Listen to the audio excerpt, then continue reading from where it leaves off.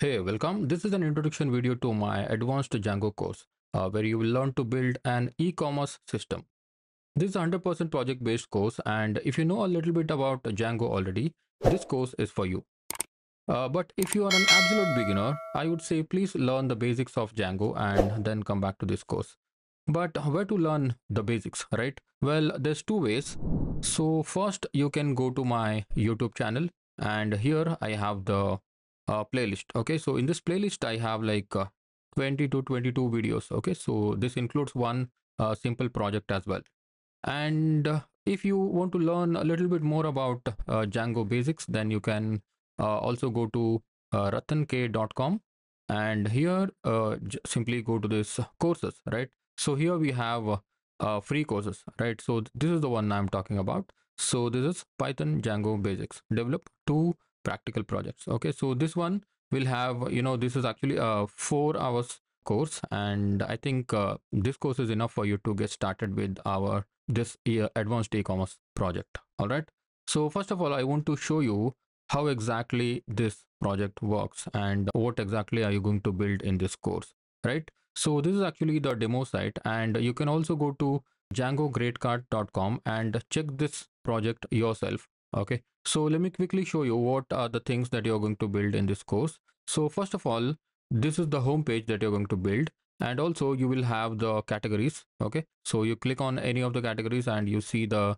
product that belongs to the categories. Okay, and after that we also have the store page, right? So let's go back to the home page, and you see we have the popular products, and when you open the product, and you will land into the product detail page, right? So in the product detail page we have the product gallery, right? So this is actually the image gallery, you can say. Okay, and also one more important feature, that is the product variant. Okay, so you can actually choose the color and the size as well.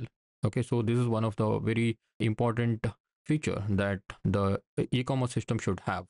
Okay, and also you can add the product to the cart, right? So, and the increase the quantity, decrease the quantity, right? Also you can remove the product from the category as well.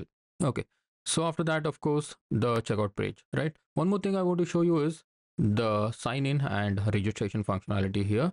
So for the registration functionality, we are actually going to use the custom user model of Django.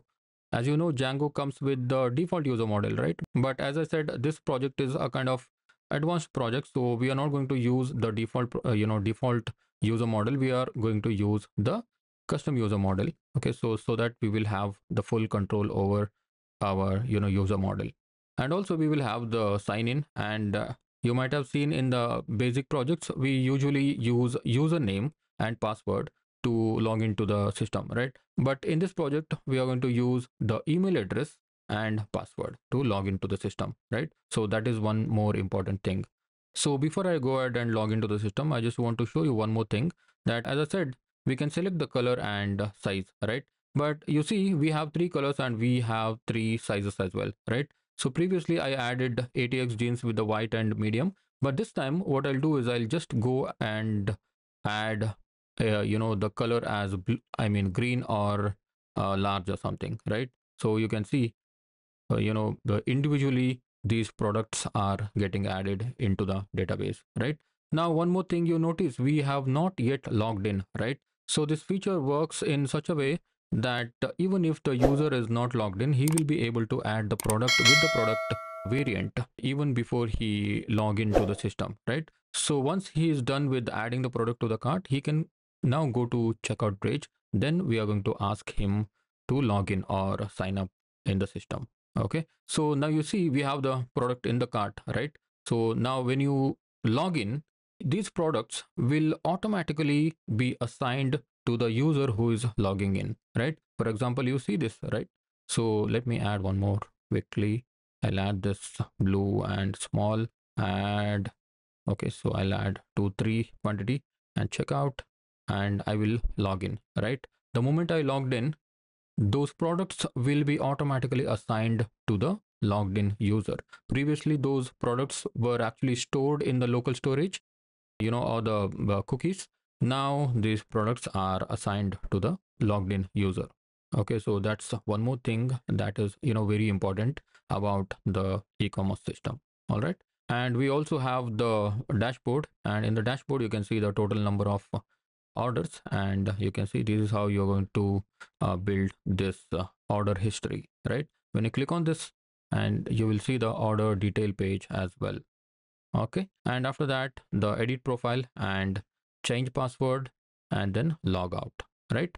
Okay, so one more thing, you see we have the review system, right? Rating and review system, and this is very very important. And using this review system you can also review half star, right? 0.5 star, 1 star, 2 star.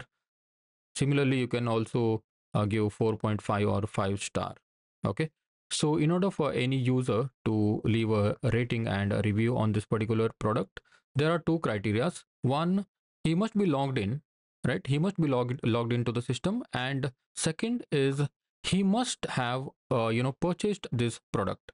Okay, then only he'll be able to leave a rating and review. But for now, for the testing purpose, I have just disabled this two-factor review submission. Even if you have not purchased this product, you can still leave a rating. This is just for a testing purpose, because you see you can also go to djangogradecard.com and see everything is working. Okay, so that's why for testing I have just disabled this two-factor review submission. Okay, so let's go to the admin page. Okay, before I go to the admin page, I also want to show you something else here. You see in the store page, we have the pagination, right? So we have the pagination, and you can see the URL is being changed, right? A second page, third page, and also we have the next and previous. Okay, all right, perfect. And let's actually go to the admin page. Okay, how to go to the admin page in Django? Simply go to / and admin, right? So this is our admin page, right? No, so this is not the actual admin page. This is the fake admin page, right? Why I'm using fake admin page here? Where is the real admin page, right? So I'll show you the real admin page, but this one is actually the fake admin page. Why I'm using fake admin page is because you see anybody who want to hack our system or steal something from our system, so he may know Django, right? Anyone who knows Django, and he will definitely know how to log into the system, right? So that's just by / admin.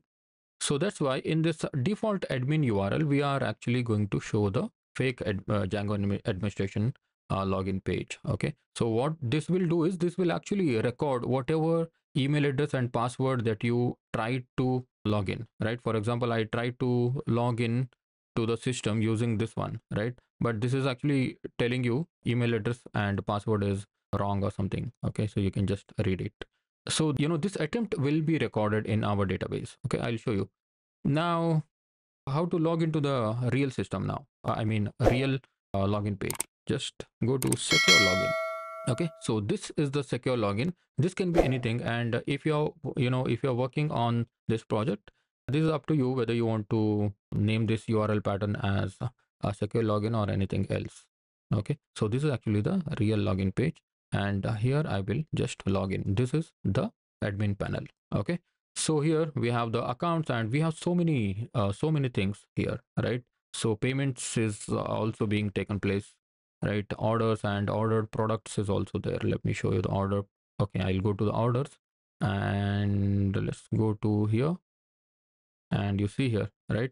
So everything is being recorded in this admin page. So this is the variation, right? So what variation you choose for this RX and blue shirt, right? Red and small. Okay, so these are all the test orders, right? Test orders. And because this is the live site, right? So people are actually coming here and placing some orders with the sandbox accounts and everything. So you can also do the same. Okay, you can also play with this. You can just place some orders, and payment is also getting recorded, right? So we are using the PayPal payment gateway. So this is about the payments, and you can you can add the products here. So when adding the products, you can also add the product, I mean image gallery here. Okay, so if you have like multiple images, you can just add it from here. Just add another, just add 1 2 3 4 images. Okay, and there is a lot of things here, but I think I forgot few of the features. What you can do is you can simply go to this djangogreatcard.com and play with this system. Okay, and when learning how to ask questions, right, so you can ask questions on YouTube comments, and also if you have some, if you want to show me some screenshot or anything, you can just go to this Q&A platform, right? Just go to ratank.com/QA. So this is our dedicated Q&A platform. So we are very much active here. Okay, so if you have something serious or some very big issues, you just got stuck, then you can simply contact here. Just raise a question. So before raising the question, of course, you have to log in. And lastly, how you can download the resources, including the source code, right? So it is very simple. In any video, if I ask you to download the resource from the resource section, you can simply go to the video description. Okay, in the video description, I will attach the all the necessary resources. Okay, so you can simply go and download them. Okay, so of course, if you have any issues, you know how to contact me. Okay, so that's it for this video, and if you like this project and you want to learn it, just make sure you bookmark this channel or the playlist. Okay,